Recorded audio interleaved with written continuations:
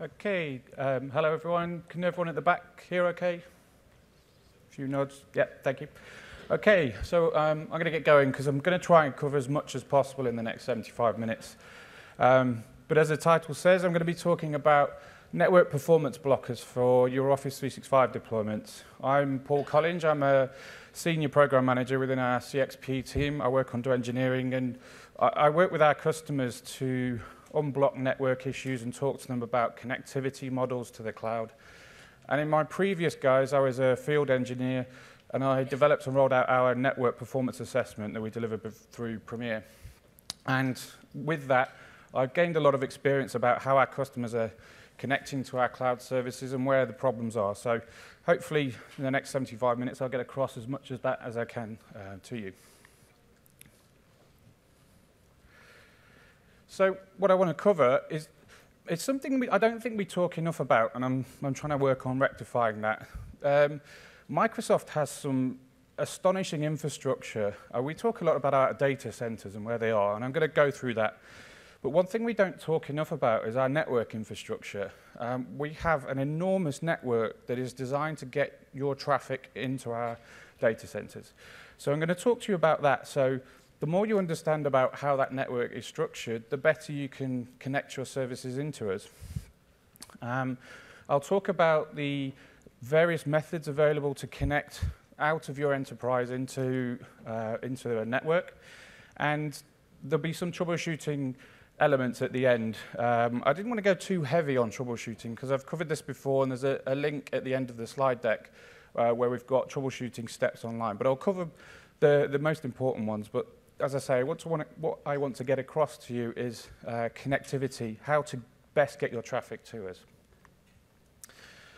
So I sat down and thought about what are the most common performance blockers that I see when I talk to customers, when I look at their performance issues. And I boiled them down to pretty much these. Poor connectivity to Microsoft's network. So as I say, we're going to cover how to check that and where our network points are that you can connect to. Latency, which you'd think would be included in that top one, but there are different elements of latency we need to be aware of. So I'll talk about those and where the problems might lie. Egress configuration or bottlenecks. This is one of the main ones where how you're getting out of your environment into the internet, express route into our services. So I'll go over some of the common problems there. Bandwidth availability is a big blocker for performance. If you don't have enough bandwidth, you're not going to be able to connect to performance speed. I'm going to cover that to a slight degree, but there's a whole session on that tomorrow, which again I've linked at the end. And client misconfiguration is another area which I'll cover at the end of the slide deck. So with that, I'll start talking about Microsoft's global infrastructure. Bit of a marketing slide, don't worry, we're not going to market you to death in the next 75 minutes. But this is where Office 365 is available. So you can purchase it in all these locations. But obviously we don't have data centers in every one of these locations. So they're condensed down into these regions. So if you're in North America, your tenant is located in North America. If you're in any country in Europe, when you spin up your tenant, you're in the Europe region, with some exceptions, as you can see there with the UK, the new data centers. So when we have enough capacity or enough requirements for customers to have local data centers, and that's what we do. And we're constantly evaluating where that's necessary and adding infrastructure to do that. So we have these regions, and then within those regions, we have the data centers. So if you spin up a tenant in the US region, it's going to be in one of these locations. One of the key things to point out here, and this is where sometimes we get a bit of crossover between Azure and Office 365, you can't think of your data in Office 365 as being in one location. I quite often get customers say to me in Europe, okay, my tenant's in Dublin. It may well be at that point in time, but in a split second, it could be active in Amsterdam. So you've kind of got to step back and think, not that you want to connect to a point where you think your data is. What you want to concentrate on is quickly connecting to Microsoft's data centers. Microsoft network, just contradicted myself. So Canada, the data centers in these locations. South America, Europe, India, another new region where we've got enough demand that it warrants its own data centers. Japan, again, enough demand there. This is the APAC region, so any of those areas that don't fall under those particular countries will be hosted in these locations. And Australia, which covers New Zealand, Fiji, and Australia, obviously. And you'll notice there are 2 in China, but you can't think of those as part of Office 365. They're run completely separately. They're air-gapped from Office 365, and they're run by a company called 21 Vianet. But I just wanted to make you aware that those are there. So this is the thing we don't talk about a lot, Microsoft's global network. When I talk to customers, they have worries and concerns about connecting over the internet, which is a valid concern. When you go to a website, you're reliant on your ISP to get that traffic from A to B. So to CNN.com, Microsoft.com, your ISP's in charge of getting that traffic from end to end, in most cases. Microsoft have one of the top 3 networks in the world in terms of traffic. We don't know where we are in that top 3. But it's enormous. We carry an enormous amount of traffic. We handle something like 1.5 million network requests per second on this network. And that whole network is designed to get your traffic from your clients, from your services, into Microsoft's data centers and back again in a performant amount of time. So all of those dots represent locations where Microsoft has peering, where we work with ISPs to grab that traffic from them and take it on our network.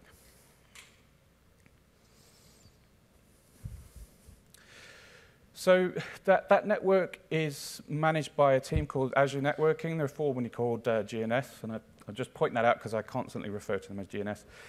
As I say, one of the top 3 networks in the world. It's enormous, very high bandwidth, low latency, failover capable links. Privately owned dark fiber to connect both our DCs to the internet and the DCs between themselves. And to get your traffic to us, we work very closely with over 2,000 ISPs globally, and we have 60 points of presence, those dots you saw on that map. And once you know this network's here, and I'm going to show you a little later on how to look at how your ISP is doing with connecting with Microsoft, you can then work out if that's optimal for you. So most of our router names have msn.net on the router, Microsoft Network. And the aim is to get your traffic to that network as quickly as possible with as little interference as possible. And when you get it on that network, we can get it to where it needs to go, wherever that may be in the world.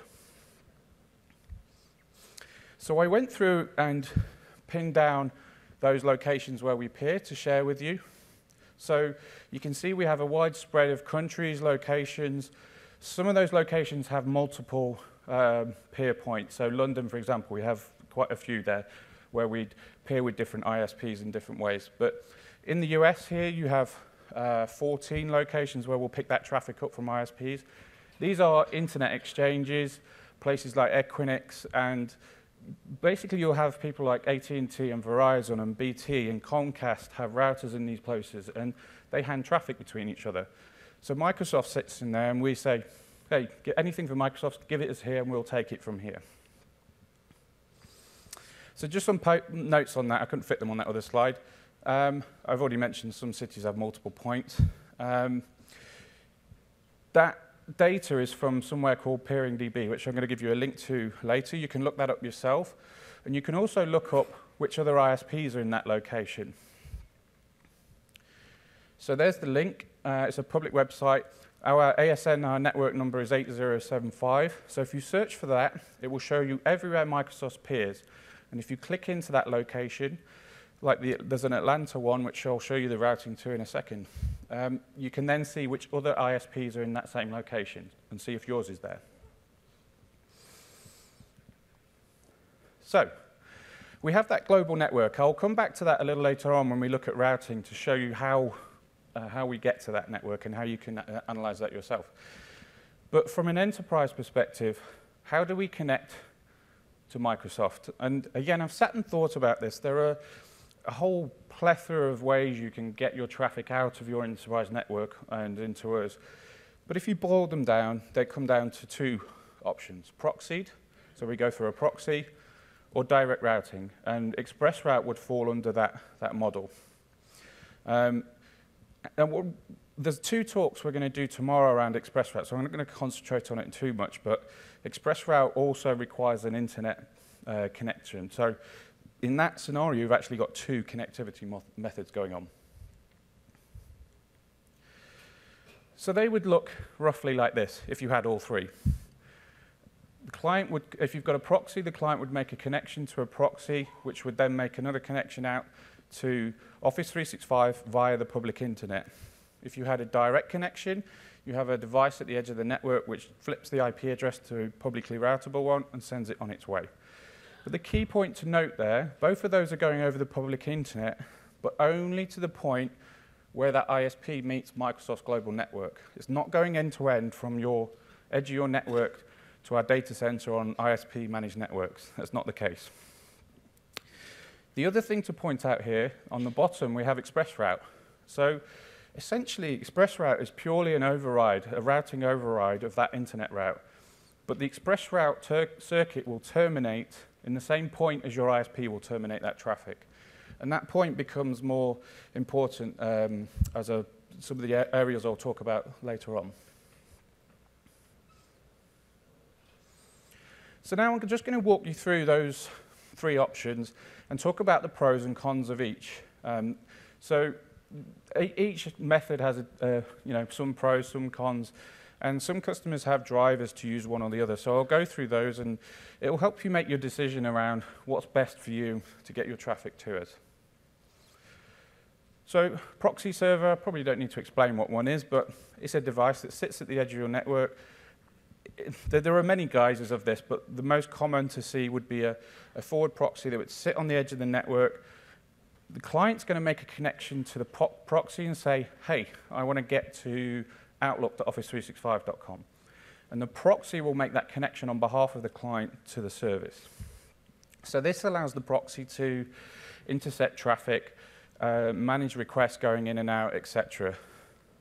The pros of that, it's really easy to configure. It's quite often when I speak to customers, it's their de facto internet connection method. So that's what they want to use moving forward, which is fair enough. Another bonus is you're connecting to a small number of IP addresses. The client doesn't need to know how to get to all our array of IP addresses. It just needs to know, I want to get out to the internet. I'll ask the proxy to do that for me. In terms of routing, we're using known ports. We can just fix that traffic on port 8080 and allow it through all our internal firewalls. Another driver I see for the use of proxies is internal networks not being able to carry external IPs. Either through choice, you don't want them on that network, or through necessity, you can't handle them on that network for various reasons. And it does give you a little perception of security barrier, because that's how you've always connected to the internet. It ensures you can't get it to any dodgy websites and kind of gives that security team a feeling that there's something in the middle doing something for that traffic. The cons of that, though, proxies generally do not handle UDP traffic very well, or at all. So Skype for Business, if you're using Skype over that proxy, it has to switch to TCP. Now, as you probably know, real-time devices generally use UDP because if packets get lost on the way or delayed, it doesn't matter. We can kind of fill in the gaps and discard them. When you're using TCP, we have to deliver every frame that goes out to that client to its endpoint. So there's a high risk there, especially as the proxy is messing with the traffic. It's getting in the middle, having to send it on the second connection out. Then there's a high risk of performance issues if that proxy is not scaled well to do the job. And often, I see proxies that have been put in 5, 8, 10 years ago for users to look at cat videos or whatever they do during their working hours. And we've got to think, are these going to stand up to this heavy SaaS usage? Now, if you think about Outlook, for example, it's going to open multiple TCP connections, and it's going to sit there all day with them. So is that proxy going to handle that? Because is it designed just to go, I'll get that cat video and then close the TCP session, and I can reuse that resource? That's no longer the case for a lot of TCP sessions to SaaS services. So we've either got to scale them up and make sure that they're not interfering with that traffic as that connection stays live. Often when I hear of core quality issues, meeting quality issues, we get down to it and it's a proxy in the middle. And taking that out of the equation solves the problem. Sometimes it's just because we're using old proxies. Other times even new proxies just aren't scaled well enough to handle that. And Skype for Business cannot perform at its best over TCP. Just to give you an example, this is a sanitized graph from a customer I did an assessment on a while ago. We were using a proxy, which is the red line, or multiple proxies, to download a 30 meg file from Office 365 from multiple locations in the UK to an EMEA data center. So you can see Euston there on the left, which is in London, and it took 89 seconds to pull that 30 meg file down. So I know that's not good enough, because I do this all the time. I know what's good, bad.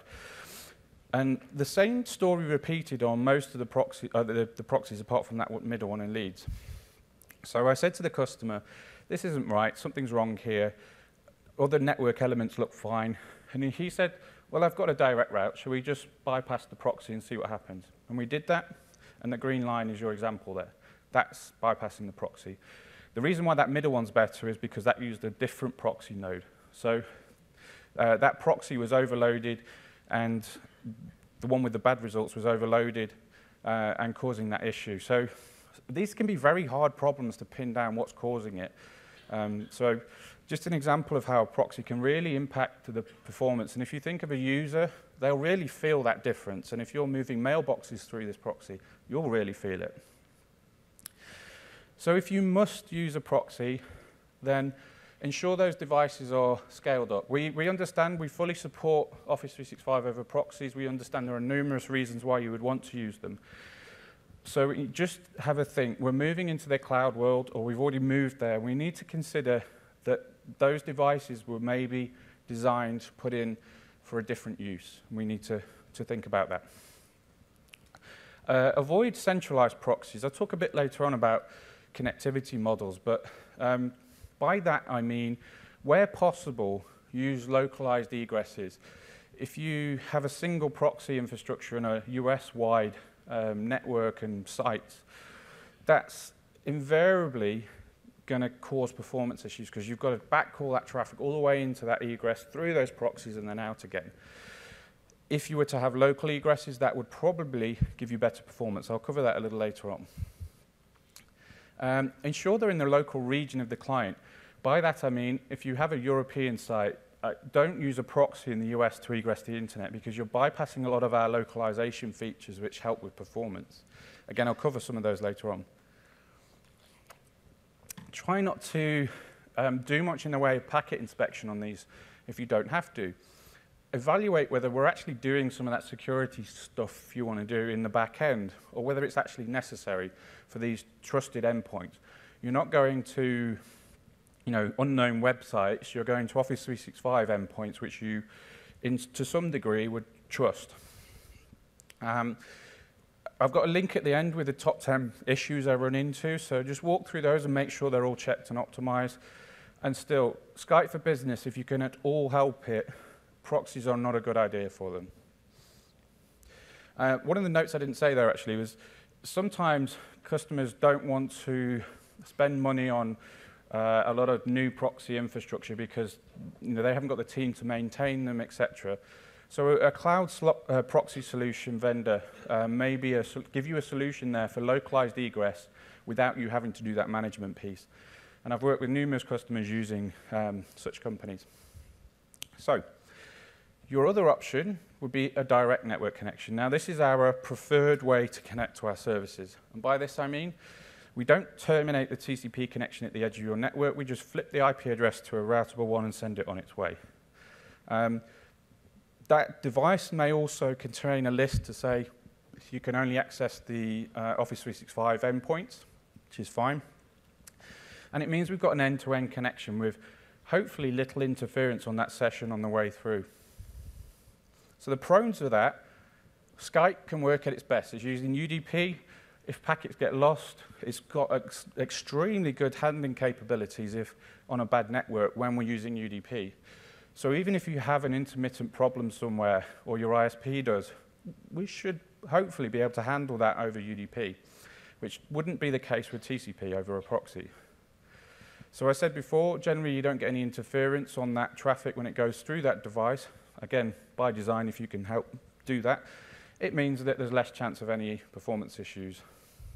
And often it's an easier way, rather than paying for very expensive proxies at each location, we can just NAT that through a firewall or another device at the edge of our network locally, which again aids in getting that traffic to Microsoft's infrastructure.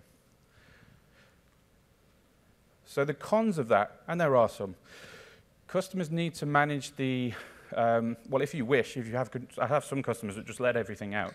Others want to control what you can connect to through that direct egress. So there's an element of work there and management to monitor Microsoft's endpoints and make sure that firewall or that device lets them out. So it can sometimes be a challenge. If you have several hundred, even thousands of direct egress points, managing that list on all of them can be a challenge for large organizations. And if you miss IP ranges, you're going to get intermittent connectivity issues from your clients. The other issue is routing to the egress needs to be managed internally. Again, can be a challenge. You remember, if we're using a proxy, we just fire it at an IP address and it gets there. If we've got multiple egresses, we need to manage which egress we're going to use internally. Again, that's your network team's job to manage that, but it can be a difficult job for some companies, depending on how their network's structured. And those things still need to scale. Like I said before with the proxies, they need to scale up for their new use. Same goes for these devices. So I'm going to touch on ExpressRoute for a little bit. Again, I'll talk about the pros and cons of each, but we're going to cover this in depth in 2 sessions tomorrow. If you're interested in this area, then I'd come along to those.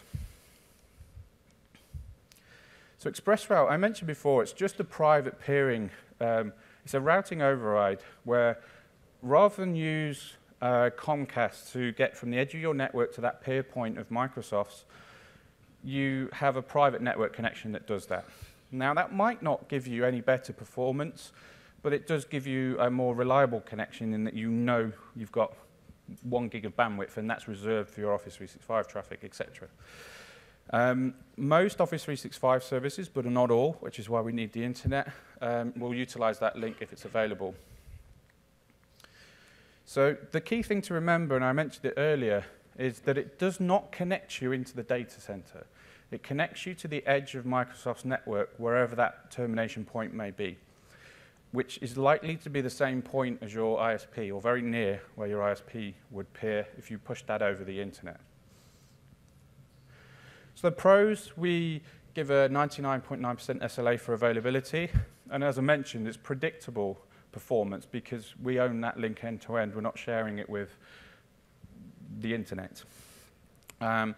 Quality of service can be a driver for wanting ExpressRoute for Skype for Business.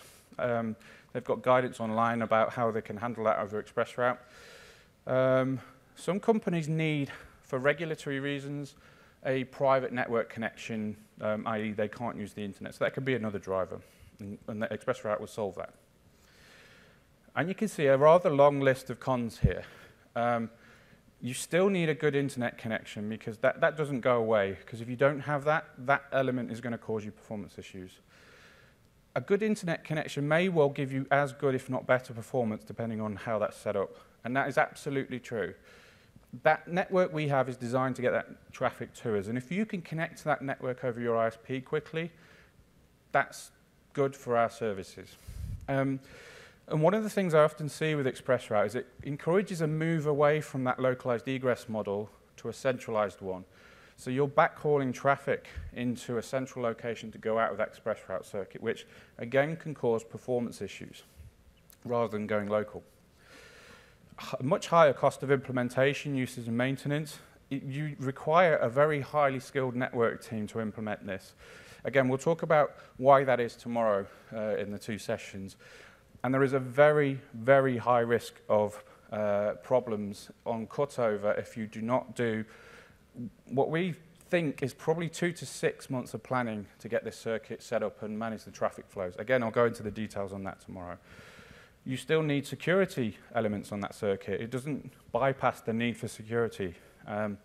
So in my opinion, the cost-benefit ratio of that needs assessing before you look at that as an option for Office 365 use. This does not refer to Azure ExpressRoute. That's a different story and is the recommended connection option.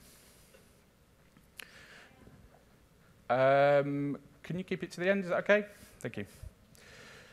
So just a summary on that. A well-configured direct internet connection, in most cases for customers, will be your optimal method to connect to our services, both in terms of performance and cost.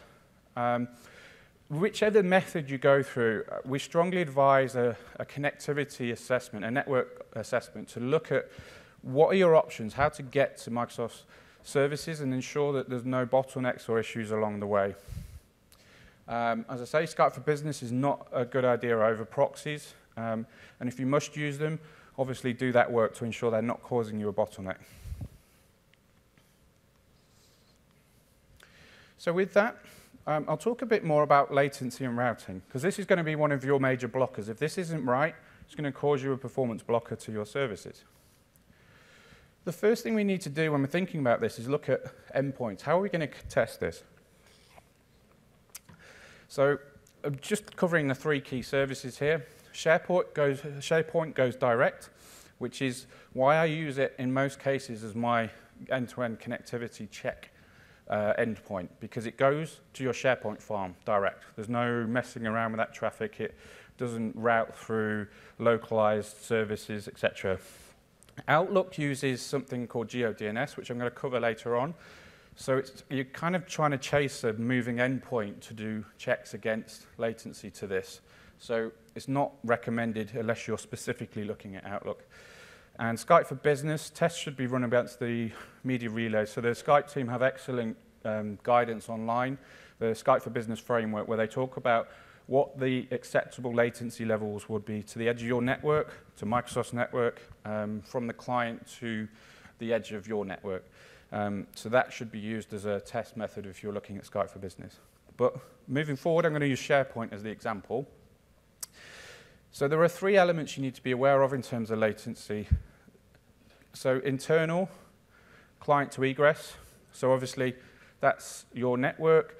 It's something you're responsible for to get that traffic to that edge. It can be often centralized, which is fine. We just need to look at whether that centralization is going to cause performance issues, whether we can get a better result by using a local proxy or somewhere on the other side of the country, for example. So this is where a network assessment really helps to make sure we know what's our best options around here. You've got to look at whether the network segments are capable of handling all this extra Office 365 traffic. If you've currently got Exchange in a data center and all the traffic goes in and out there, and your egress for Office 365 is also in that data center, then you shouldn't have too much of a shift in traffic. But if you're going to add OneDrive for Business, a better example, then you've got to make sure that that infrastructure can cope with that extra flow of traffic. I thought long and hard about trying to think of a generic figure for latency that would be acceptable, and it's really difficult. It depends on your environment. So I came up with 100 milliseconds. Ideally, it would be much, much less of that to get to your egress. I tested mine from our office in the UK. We have proxies in Dublin, and I was there in 8 milliseconds. That's a reasonable amount of time for me on a well-configured network. My proxy is relatively close to me, and I'm there very quickly. Just to give you an example, 100 milliseconds would probably get you from coast to coast in the US. So your second leg is egress to Microsoft's network edge. Now, this is really the important piece, and I'm going to show you how to monitor this later on in terms of routing. Your ISP, or if you manage your own network leg to that peer point, which some customers do, that's your responsibility there. But 90-odd% of cases I look at, it's an ISP carrying that traffic to the peer point. So in many countries, that should be peering at a location in that country or adjacent. So that list I showed you in blue earlier on are those points. Not every country has an internet exchange where we peer, but the traffic still should get on our network pretty quickly, depending on where you are. So again, to give you a figure is quite difficult. It depends where you are, where your ISP connects to. But I think 100 milliseconds is reasonable. And again, it should really be a lot lower than that. And I'll show you what it looks like from this convention center in a second. Then the final piece is from that, when you've got to Microsoft's network, we manage that from end to end. You don't really need to worry about that piece. We 100% manage that. We monitor it. If we have issues, we bypass. We have failover links, constantly 24/7 monitored. So generally, you don't require troubleshooting on that. The key point is to get to that network quickly. So in terms of an assessment, I like to put it together like this. That you've got a site, you look at, okay, it's taken me 10 milliseconds to get to my proxy in this case.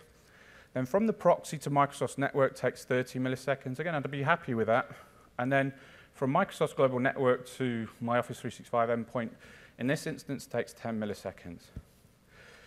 The reason I've put an express route connection in there is because this is where an assessment is necessary to show, you know what, if I put an express route circuit in my second location, does it make sense for me to use that for my client at site A? Because the latency to the egress at this point is 40 milliseconds. It takes 20 milliseconds to get from the edge of my network through to Microsoft's global network, and then through there another 10 milliseconds because we're connecting in the same place. So for this example, the express route connection would have higher latency. Now, in this example, the difference is relatively negligible. The 50 to 70 milliseconds, you wouldn't feel the difference between that generally. If that were much higher, like 170 to the express route or via the express route circuit, then we really need to consider, is that the best way for me to connect for this site? And again, I'll give you an example of that a little later on. So again, to give you generic figures here, if you're in a European site, to get to an EMEA data center, you should be looking at around 100 milliseconds total. I traced, well, I'll show you some traces in a second, but I traced from home, and it was about 30 odd milliseconds to Dublin to my data center from my home. So it should be much lower than that. North America, roughly 100 to 150 milliseconds max. Again, it should be much lower than that. APAC to EMEA is our longest route, and that, just as an example, that can be done in around 300 to 320 milliseconds. And our services, in the main, will work over that length of latency, with the exception of, like, for example, Exchange in online mode. It needs to be much lower than that. But generally, we'll cope with latency at that level. The system is designed to work connecting end-to-end. It's a global service. So how do we measure that latency? Traceroute's not a brilliant way of doing this because we don't prioritize ICMP on our network, and most network providers don't either, and it doesn't always get through the network. What I use as a tool of choice is a sysinternals tool called PSPing, which connects, you tell it an endpoint, be it a URL, IP address, and a TCP port, or a UDP port for that matter, and it will connect to that. So on a TCP level, it's going to send a SYN packet to where it's got to go, so my SharePoint farm, tenantname.sharepoint.com. And it's going to measure how long that SYN packet takes to get back. The benefit of this is it's using the same path as your traffic would do, because we're going over the same TCP port. And it should connect because the firewall should be open to allow that traffic through. There's a caveat here. If you've got a proxy, remember I said earlier that proxy is going to connect on your behalf. So when you send a SYN packet, when you've got a proxy in the way, the proxy is going to respond to that SYN ACK. So you're only able to measure as far as that proxy using PSPing.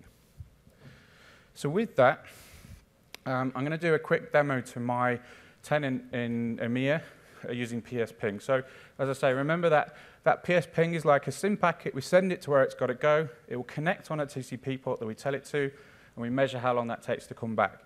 And then we can tell PSPing to do that multiple times, and then look at the average of that. All right, I'm going to continue talking because my PC's gone to sleep. So with that, you've got to consider how you're connecting to the service. So if you've got a proxy, you can still use PSPing, but we need to change the endpoint so that it's connecting to my proxy name on port 80 or 8080. So it's still a useful tool to measure that leg to your egress. Okay, we're back.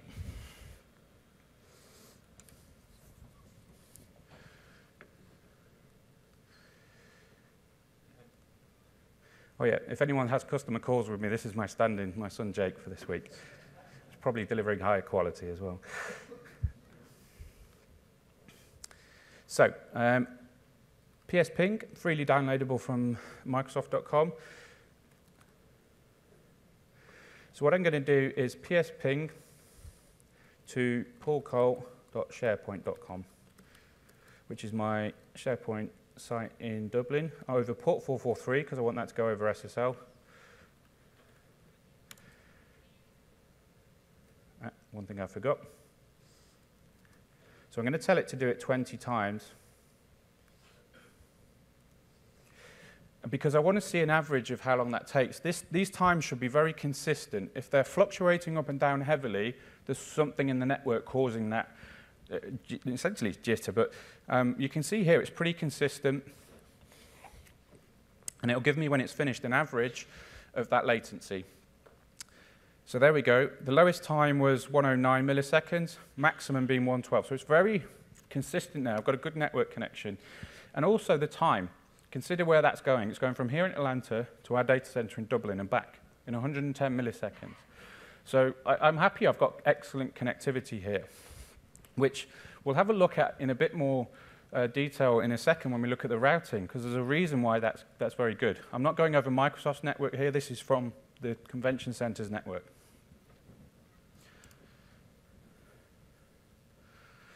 So let's look at routing. How do we tell if we're doing a good job of connecting to Microsoft's global network? Well, I asked a number of my colleagues to take trace routes from different locations around the globe, so we can see how that differs from different locations. So this is my home in the UK, and what we're looking for here is the point where we hit that Microsoft network, that MSN.net, and we can often figure out where that is looking at the area I've highlighted. So we've actually, this is a bit of a tricky one here, because we've actually hit Microsoft's network in hop 7 there, 26 milliseconds. That IP address is one of BT's, but I believe that is sat on our network, as in the router to the next router is actually in the same place. There's a reason why that shows up like that, but I haven't really got time to go into it. But the important thing is, I'm on Microsoft's network very quickly, and in hop 8, we can see two things. It's in London, which is the optimal place for me to peer from the UK. And if you look at the latency there, it's 35 milliseconds, but the endpoint where we've hit is 34 milliseconds. So why is that? It's because of the way our network's constructed. Once you're on our backbone network, you will not see latency increases as you go along the hops. You'll see the end-to-end latency of the endpoint we're going to bounce off. So 35 milliseconds is actually the latency all the way to Dublin. But the key point is here, how quickly we're on Microsoft's network. The next one is from Paris, is a bit easier to read. We come off the ISP's network onto an edge router in Paris, PAR, in 8 milliseconds. So again, this ISP is doing an excellent job of getting that traffic to Microsoft's network in a reasonable location. This was taken in Paris, it peers in Paris, and then it's in our data center in Amsterdam in 20 milliseconds. The reason I know it's Amsterdam is that last hop, AMS. If it was Dublin, it'd be DB something. So again, I asked a colleague over here in Florida to do the same, and we can see we're on Microsoft's network, 24 milliseconds, pretty happy with that, in Miami, which, as the user was in Miami, that's to be expected. You can actually see here this customer, or this user, their ISP doesn't have direct peering with Microsoft. You can see it hopping between different ISPs networks. Because we maybe don't peer with that ISP, they'll hand it to another ISP in that same area that does peer with Microsoft, and they'll hand it to us. But the key thing is here, 24 milliseconds onto Microsoft's network, an end-to-end latency. This is to my tenant in Dublin. You see DB3 here, at the bottom on hop 20, in 125 milliseconds, which again, excellent performance end-to-end. Now, I had to be careful with this last one. This was taken from a customer site. I've sanitized everything, and I've hidden the blushes of the ISP involved. This is where this is gone wrong, because this customer was in Scotland. They should peer with Microsoft, or their ISP should, in London. That's the obvious place. And if you look in hop 6 and 7, or 6 even, they're in London. So you'd think the sensible thing to do there would be hand the traffic to Microsoft and let us deal with it from there. But this ISP, their only way they route to Microsoft's network, you can see in hop 7, is New York. So we've gone through London where they should hand it to us, and they think, OK, we'll take that to New York. So the ISP has to pay for this traversal, and they eventually hit Microsoft's network in hop 12 in New York, NYC, in 87 milliseconds. Now, you saw on my latency before, it was 24 milliseconds. This customer should be in their data center in Europe in 30-odd milliseconds, roughly. So we've already gone way over that, and we've only just hit Microsoft's network. And then we have to backhaul it across the Atlantic into London, which is LTS. It's a different London Telecity. It's another peer point. And then we're into Amsterdam finally in 149 milliseconds. So this is the sort of thing we can find. If we find an ISP doing something silly like this, I said to the customer, just show them this trace route and say, can you do something about it? If not, contact Microsoft, and our global network team will go and speak to that ISP. I'll give you a little anecdote. I think I'm doing right for time.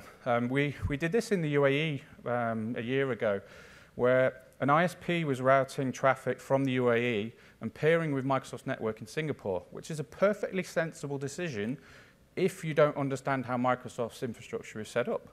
Because there's big, fat cables, which is probably the cheapest route for them to get the traffic out through to Singapore from the Gulf area. So the problem with that is most of our customers in the Middle East have European data center locations. So we noticed this because if we connect to Singapore, peer with Microsoft, we've got to backhaul it around the globe into Europe from there, which is not a good thing. I think we were looking at 300-odd milliseconds. So our global network team called the ISP and said, hey, can we do something about this, peer in Europe? And literally within a week, they'd switched that over to peer in Frankfurt, and the latency went down to about 130 milliseconds, which meant for some very happy Xbox Live users and some Office 365 users as well. Just a good point, actually, with that anecdote. This network carries Azure traffic, all our first-party services, Office 365, Xbox Live, Hotmail, et cetera, et cetera. So what I wanted to show you is just a bit of localization here. So I took a trace route from the network here, just before. And luckily for the ISP involved, they're doing very well. So our ISP in this, this convention center is obviously Comcast here. So what we're looking at, I traced to my endpoint in Dublin. So we're on Comcast network, and we peer in 1 millisecond. ATB is Atlanta. So Comcast are doing an outstanding job of getting that traffic to Microsoft, as you'd expect, because it's Atlanta to Atlanta. But it's peering in the right place. Once on our network, we go through Atlanta, Washington, New York, into London, and then out to Dublin in 107 milliseconds. That's why my PS ping before was so good, because the ISP here are doing a fantastic job. And the network here this week's been the best I've ever seen at a conference. Whoever sets that up needs a round of applause. Not now, though. So a quick trace route, once you understand what you're looking at, can give you great information as to how your ISP is performing. And if you're in that example bracket that I showed before, where your ISP is bouncing the traffic around somewhere, then we may be able to do something about that. We just need to be aware that sometimes the ISPs might not appear in the perfect location for you, but they may do somewhere within reason. And they'll have reasons for that in terms of circuit cost, capacity, etc. So you can't complain. I don't know, if you're in, I'm trying to think of an example, if you're in LA and your ISP peers in San Francisco, that's fine for me. What they shouldn't be doing is pairing with us in New York. That's the sort of thing you need to flag with them, or us. So the other thing to think about when you're looking at this is technology-induced delay. normally when I talk about this, I mean a wired Ethernet connection. If you then start talking over wireless, LTE, 3G, and I've worked with numerous customers using low Earth orbit satellites. You'd think that was just military, but you can think of mining customers where they have sites out in the outback or somewhere. And we talk about whether Office 365 will work over that. But again, if you've got an optimal connection from the edge of your network, so let's say I've got a mining company with a site in the middle of the outback in Australia, and they use a satellite to get that traffic up and down to their head office in Sydney. So previously, their Exchange servers may have been in Sydney. So you've still got that delay. The benefit of going to Office 365 is, as long as that connection from Sydney into the Australian data centers is optimal, you'll probably get better performance because you're moving away from Exchange 2010 and Outlook 2007 to a modern version of the service which has better protocols for handling high latency connections. So the point of this slide is just to think about, when you're looking at this, that the method that you're connecting can add additional latency on top just by the pure functionality of that, that technology. So we'll look a little bit now about location decisions. I spoke before about where you put your proxies, etc. It's always worth looking from each site you have, where is the optimal place for you to connect to the network. It might well be easier, quicker, cheaper to put a local pipe in at an office than upgrade your WAN links to backhaul that to a centralized proxy location. So I came up with a relatively straightforward example here. So this is a snapshot of our network in the US. I've put the router names are just airport codes, but that's generally what they are anyway.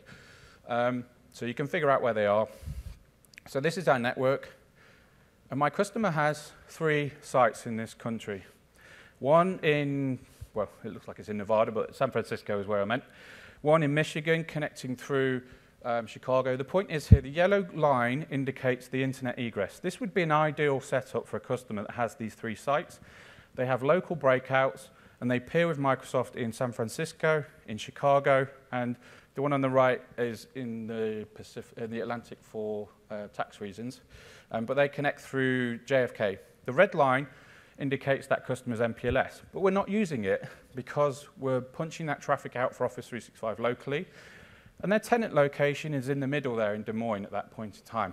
So that is a pretty much perfect network architecture for that company with 3 sites.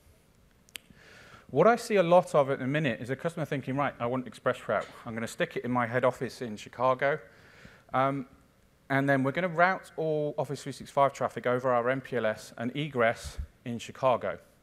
So in this instance, it's OK. It'll work. But from San Francisco, you've got to use your MPLS to get, or your, I keep saying MPLS, but your managed network to get from San Francisco to that Chicago office. Whereas before, you didn't have to do that. So can that network handle it? Is it going to perform as well as Microsoft's? Probably not. But in this case, it might be OK. But what happens if that tenant location, not if, but when that tenant location moves? Now it's in Quincy, in Seattle, in Washington. Now, that San Francisco site has to route traffic across the MPLS into Chicago, peer with Microsoft in Chicago, and then we have to backhaul it all the way across to where the data is in Washington, and then it has to come back again. Whereas before, when we had a local internet egress, we've got a network link from San Francisco up to there, and you would have much, much lower latency, less chance of issues along that network because that path's much shorter, and it's optimized. It's on Microsoft's network for the majority of that leg. So what's the solution? With this customer, I'd suggest that San Francisco site, you shouldn't really be using ExpressRoute to egress. You keep using your localized egress. New York, given the proximity there, it should be OK. Or we could put a second ExpressRoute circuit in the West Coast to handle that traffic. So I'm going to talk about bandwidth planning now a little bit. As I say, a little bit, because there's a whole session on this tomorrow, and they'll go into great detail on their experience around this. So it's a really tricky area. I get asked this a lot. How much bandwidth do I need for Office 365? And you'll usually be met with a shrug. I don't know the answer. There isn't an easy one. It really depends on what you're doing, how your users are using the service, etc., etc. So if you're a small customer, we have online calculators for most services, so just use those. They'll give you a pretty accurate view. However, for most of you, if you're enterprise size, then the calculators are only as good as the data you put into them. And to get good data, you need to look at your pilot users and put that data into those calculators to figure out what you need. Monitor the traffic going in and out from your pilot users over the course of a week, a month, and then extrapolate that data out. How would you baseline that traffic? You can ask your network team to monitor that. You can run localized network captures on a client to see how much data goes in and out to Microsoft's endpoints. If you're moving from on-premises Exchange to the cloud, your network team should be able to tell you how much traffic goes in and out of that Exchange farm, and that shouldn't really change once you shift to the cloud. The big kicker is always OneDrive for Business. You give a user a OneDrive for Business folder, they're going to put everything they've got in there, not use it at all. Who knows until you look at your pilot users and figure out what they're doing, or obviously what you're going to tell them to do. So I'll skim over that. As I say, there's a whole session on that tomorrow, and they'll give you great advice on the detail of how to do that. So moving on, I've talked about the bottlenecks you might run into in terms of connectivity to our network, how to measure latency into that network. But I wanted to cover at least a few of the common performance issues that are caused by devices at the egress or some other config problem. This is one of my favorites, because when I find it, I'm hero of the hour for the day. So I would hazard a guess. I think when I did network assessments, I reckon somewhere around 40 to 50% of the customers I did an assessment on would run into this issue. Jonathan down here does them a lot, roughly your figure. So there's a good chance that 40% of you in this room can go back to the office and find this problem, and you'll hopefully get a raise for it. And it's very easy to spot once you know what you're looking for, and it's very easy to fix. So TCP window scaling.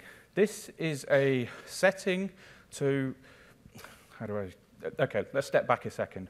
When we connect a TCP session, we agree a buffer size, how much data I can send to you without you acknowledging that you've got that data.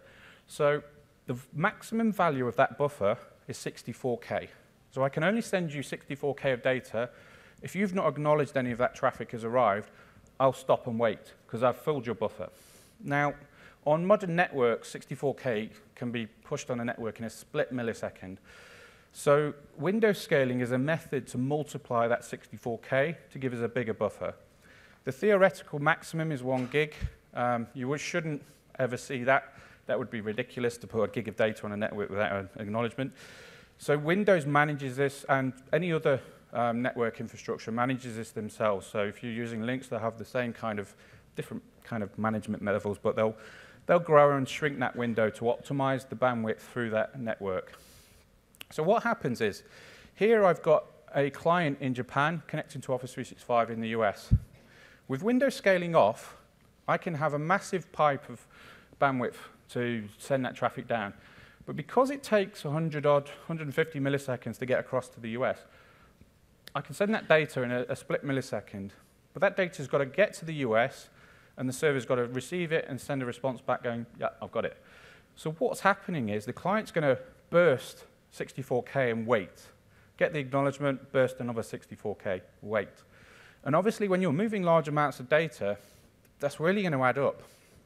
So window scaling allows us to have a buffer that's big enough that, oh, I've not finished my slide. So now the acts have come back. In this case, then we can end up sending the data. So what we want is a much bigger buffer. So I can literally throw my data down this 1 gig pipe I'm paying for and not care about the acknowledgements too much, because I know you've got a buffer enough to handle that data, and eventually those acts will come back and that buffer never fills, so we can fill the network pipe with that data.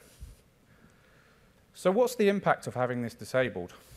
Now, I did the math on this. This is not kind of roundabout figures. These are mathematical maximums. Without window scaling enabled, your maximum throughput on let's call that 100 milliseconds. So from me to my server in the UK, I could pay for a 10 gig pipe. The maximum throughput I'm ever going to get is 5 megabits per second. I can't tell you the amount of times where we've figured this out when I've been on site and we've said to a customer, there's your problem. And we flick that setting on. I'll explain a little later where you might find it. And suddenly, the customer's been throwing money at this network circuit to try and improve performance. And it's been one setting on a proxy at the edge of that network that is just throttling that network throughput. So that 100 millisecond latency, I could theoretically fill that 1,000 megabits per second link with window scaling enabled. That's as much of a difference. If you look at the bottom, there's a 1 millisecond latency. So that's the equivalent of a server and a machine in the same building, or a couple of rooms away or something.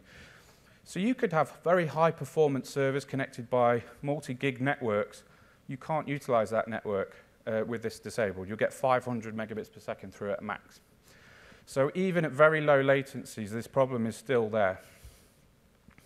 So just to give you some examples of how this works, actually, while I'm talking, I'm just going to fire it. So my VPN had kicked off. This is an example of a customer I looked at in Australia connecting to an EMEA data center. So there's very high latency here, around 300 milliseconds. But we were downloading a 14 meg PDF from EMEA to that tenant from SharePoint. Now, with that original setting, it took 500 seconds, 507 seconds. That is unusable. To a user, would you put up with that? No, you wouldn't. So we found the proxy had disabled the setting and wasn't optimally configured for TCP sessions, so we flicked that setting on, and the same file took 21 seconds. So that's the difference between unusable and perfectly fine use. So you might think, well, there could be a million things going on there. When you did the first test, there was a network issue, yada, yada. So I did a test on Microsoft's CorpNet on a Windows server where I just turned off window scaling. So this is the same box, same network, everything's the same. It's the same machine.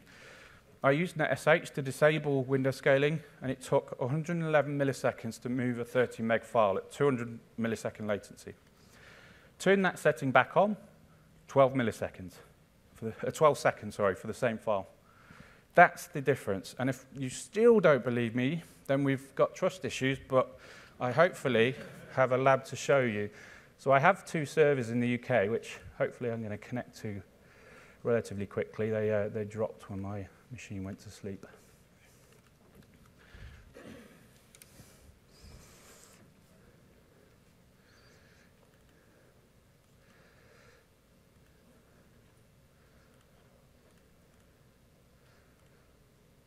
So what I'm going to do, I tested before, we use these for labs, so given the distance, they've got 100 odd millisecond latency, but we use them for labs, so there's artificial latency on the machine. I measured it before, it's about 300 milliseconds. So this is the equivalent of Australia to EMEA on our network. Maybe a bit touch higher, but. So what I'm going to do, once I get the folder open, is drop a 30 meg file into the servers. So these are 2 servers sat next to each other on the same network, same hardware, same spec. This one on the right has window scaling off. I just use NetSH to disable it on the client. This one on the left has it enabled as normal. So I'm going to give this one a head start. Hopefully my file was still in there. No, let me get it.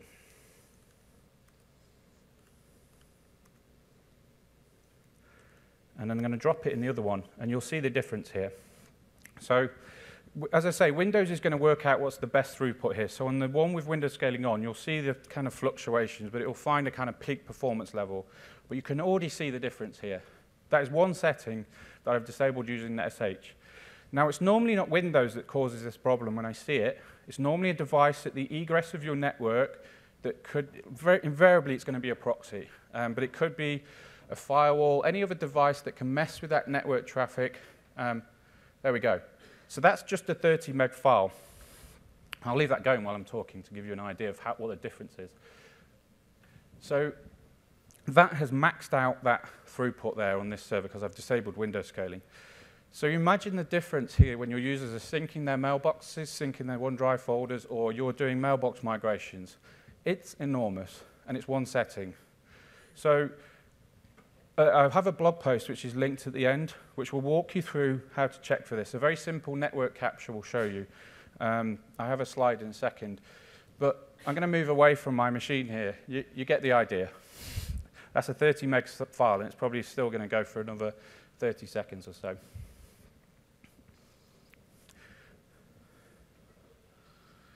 So what do you look for? This information is negotiated in the three-way handshake, the TCP handshake. So you're just looking for that SYN and SYNAC on that TCP session. Again, my TechNet blog will walk you through this. But you look for that scale factor. As long as it's non-zero, you can see the bottom one there coming back from Office 365 is set to scale factor not supported, which means scale factor is not going to be used on this TCP session. So I know Office 365 in every form, aside from currently CRM, has this disabled. There's some issue with the load balancers in front of them, which we're working on. But if you're connecting to SharePoint, OneDrive for Business, Exchange, Skype for Business, this is enabled on our side. So if you see a SYNAC packet coming back from Microsoft with that disabled like that, or a 0 value, it's a device in between the two which is disabling it, which I say is very likely to be your proxy or a device at the network egress. So it's pretty easy to fix or to find with a quick network capture. Flag it, fix it. There's no reason not to have this on modern networks. Back in the day when it first was implemented, some routing equipment didn't understand what this was and dropped the packets and caused problems. But if that's the case, that device needs updating or going in the trash. No questions. So, another common performance issue I see, and I dealt with this last week with a customer, we use GeoDNS to connect your Outlook client to the local CAS server. So what that means is, if my tenant is North America, and that young lady with the fetching pink hat is in North America, or it could represent your office in anywhere in North America, what she's going to do is open Outlook and connect to outlook.office365.com. So we'll do a DNS lookup for that. We know we've got multiple ways of knowing where that DNS call is performed from. So we know you're in the US, and correspondingly, we send you a list of CAS server IP addresses in our data centers in North America. So that could be in any data center. It doesn't matter where your mailbox is. You'll hit a CAS server in a data center in North America. And then we'll backhaul your traffic from wherever it resides. So, good. What happens if that user goes on vacation to Europe, wants to check her email, or on business, or that could be your office in Europe? Again, because that DNS call is now completed in Europe, we know you're in Europe, and you're going to hit a CAS server in the European region. So that might be Amsterdam, Dublin, Helsinki, or Vienna. You'll hit a CAS server in one of those. So that connection point to the edge of our services, not the network, is quite short. So that CAS server can do its business very quickly with you without having to traverse all the way to where your mailbox is. And we'll make a connection from that CAS server over our network back to where your mailbox is.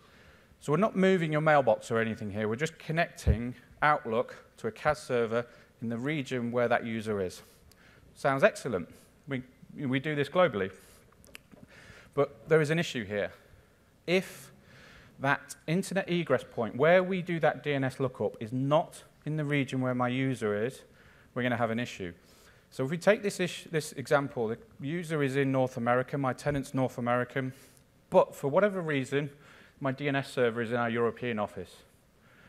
So my DNS call is going to go across to Europe, say, Outlook.Office 365, please. And because we think you're in Europe, which technically that DNS call was, we'll give you a list of CAS servers in the European region. So when that client connects, it's going to connect to, in this case, Dublin, which has got to backhaul the data across the Atlantic twice, unnecessarily.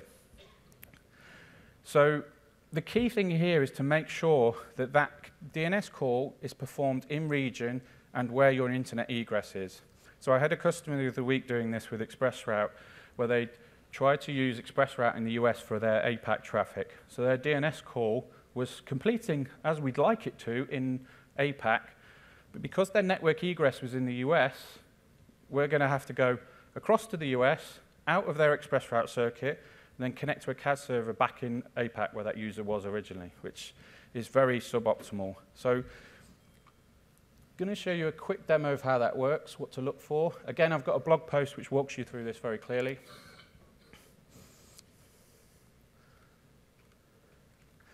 So all we need to do here is ping outlook.office365.com. And then this is what I'm interested in. I'm in North America. The central bit doesn't really matter. We do try and get you to a CAD server in the kind of area where you are in the US, but the important piece is I'm in North America, and that response says NAM Central. So with that, I'm going to connect to a CAD server in North America. So that matches. If I were to move back to Europe, that response would say something like European. How much time have I got? Okay, unplanned demo is always the best thing to do. I'm going to change my endpoint on our VPN and get it to disconnect. No. Thanks, MSIT.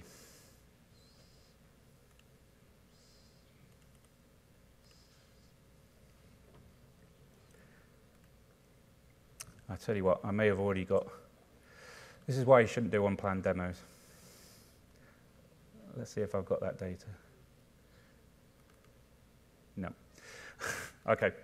Well, what I was going to show you, if MSIT's VPN client would disconnect when I asked it to, would be I was going to change the endpoint so it completes that DNS call over in Europe, so into our Reading office. And you'll see, as soon as I do that DNS lookup again, it will say the same call, it will say EMEA something, which means that DNS call is resolved over there, and that's what I want. So when you go back to the office, ping outlook.office365.com and see what you get back. If you're in North America, it should say NAM something. If you say, if you're in Europe, then it should say Europe something. If those two things don't add up, then you've got an issue. Normally what that issue is either your DNS server is outside of the region where you are, or your internet egress is outside of the region where you are, or occasionally it can be, let's say I have 4 DNS servers in round robin. One of those, for failover reasons, is not in region. So we can use a conditional forward to make sure that that call is sent out of a localized DNS server. Very rarely could it be that our database, I've only dealt with this a handful of times where our database, for some reason, thinks your IP range is in a different region. If that is the case, let us know through support, and we can fix that very quickly for you.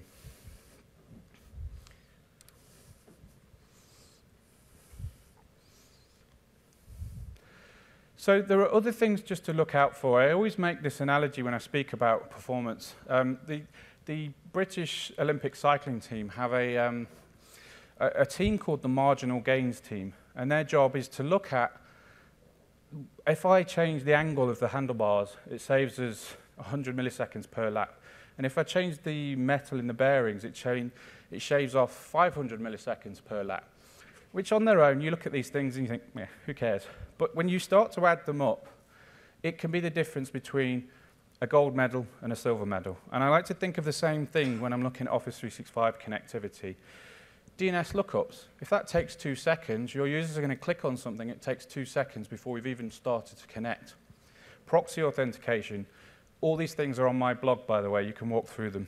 Again, that sometimes can take 2 seconds, it's unnecessary. But that's 4 seconds before I've even hit Office 365. And this is the difference between your on-premises server and the performance of it and the cloud. Just because we're going through a different network path and different equipment to get out. If we've not optimized those, then it can be a performance hit that makes it seem slower than your on-premises solution. And the end goal with this is that the cloud solutions are providing a service at the same performance level as your on-premises solutions. So all our technical guidance is listed on that aka.ms/tune around performance planning, bandwidth planning, etc. So my blog post is linked off there. And there's some links on the next slide to show you. But just to summarize, and then we have 5 minutes for questions. If you're onboarding or going for new services, I'd really encourage a network assessment. I mean, either yourself, we offer them from Premier Services, MCS, to check that your connectivity is as optimal as possible. Evaluate your network egresses to make sure the most optimal one is used. Avoid proxies if you can, and scale those services up at the edge. Those common performance bottlenecks. So my blog post has a top 10 issues. I can count on one hand out of over 100 customers where I've hit none of those issues. So worth looking at. Bandwidth planning is always worth doing in advance given the time it takes. And Express Route, we'll talk about tomorrow, that's not a silver bullet for any network performance issues. There are the links. So this should be available online pretty much after this session. Those are the links that I've been talking about today, my blog post being at the bottom. At the top is the session that's on tomorrow about bandwidth, if you're interested in that. And with that, I'm nothing if not efficient. We have 5 minutes left for questions, and I believe this young lady over here had one. Or have I answered it already? Can you use the microphone, please, because we're recording the session. Thank you. Made it easier for me, have you? Okay, so we had Microsoft come and do a network assessment. It was a 1-week assessment, and they practically did pretty much exactly what you showed us, right? Yep. And they found some TCP scaling issues for us. Yep. So the question which our network team is asking us is to say to ensure that we have the bandwidth available. So we are only focusing on in January to move to Exchange Online. All our mailboxes, about 4,000 of them. Do you see a need for a 4-week deep dive network assessment? I can't answer that without looking at the stuff that came out of that report. Okay, so I think what they're only looking at to say is, like you said, for OneDrive, right? You need to plan for what the bandwidth should be. Yes. And you said the standard Excel calculators and spreadsheets are only sufficient for 25 plus users. Absolutely. And then, so this is about bandwidth planning rather than... Yes, only bandwidth planning. Yes. A go-to-ed session tomorrow, and he'll talk you through the complexities of this and the things you need to look out for, because it's not... This is why those calculators are quite difficult, because as I say, they're only good as the data you put in them, and that data has to come from you looking at your pilot. So save that question for Ed tomorrow in his session, and he'll give you a better answer as well. I'll be there. Thank you. Thank you. Any more? Over here. Let's say that you have a company which is spread globally, and you have tenant which is located in Europe. Mm-hmm. For Exchange connectivity, there is no problem because Exchange works in that way that you will be connected to closest CAS server and then proxy it through Microsoft Backbone. But can you tell me what to do with SharePoint and OneDrive, which is on the same platform, but it is not working, architecture of that service is not the same as Exchange. How will Australian users connect to tenant on good way, which is located in Europe? I'm talking about SharePoint and OneDrive. Sure. So Australia to Europe, as I said, is our longest route. So this is where our friends at Riverbed down in the expo might be able to offer you a solution that would assist in that area, because we've got very high latency there. I mean, I've worked with many, many customers who are using SharePoint quite happily from Australia into Europe. But it depends what you're doing, how heavy of data you're moving in and out. There's just pure physics there. We're working on constantly working on solutions to bring data closer to customers. So in future, we may have something to offer around there. But in that instance, if the performance, you've checked all the network connectivity and it's as optimal as you're going to get it, all the stuff we just talked about, and it's still not performing at the level you want from Australia, then SharePoint is one use case where One Optimizers can help you. And if you speak to someone like Riverbed or the other vendors downstairs, they'll be able to give you an idea about what level they can provide on that. That's one of the use cases I see for One Optimizers is high latency, heavy page load, thing like that, because they can cache data and deliver it quicker, etc. But the service is designed to work over our longest latencies. It's just when you have very heavy customized SharePoint sites that have a lot of data to pull in, we're just bound by physics because of where the data is and the client is. Okay? Thank you. You're welcome. Any more questions? One more. Thanks. You may have already said this, but when you talked about the TCP scaling, is there any reason that it's not just set on by default? I mean, it didn't seem like there was a reason that you wouldn't. Yeah. I probably didn't clear that part. I was trying to finish on time. So Windows scaling should be on absolutely by default. Windows has been enabling this by default since well, it was in 2003, but it's been on by default for everything from Vista onwards. Your networking equipment may be old or be configured from years ago where that maybe was an issue and they disabled it. Oh, I think that's telling me to shut up. So that, I've lost where I was then. So yes, your proxy or your firewall at the edge of your network may be disabling it because that's how it was configured years ago when it was put in. It should not be turned off on modern networks. You cannot fully utilize the bandwidth without them. If you find a piece of, on the internet, there is no piece of equipment that does not understand window scaling because it would have been spotted by now and removed out of the occasion. And it's very unlikely the equipment in your environment cannot handle window scaling. So your client to server traffic within your environment will absolutely have window scaling enabled.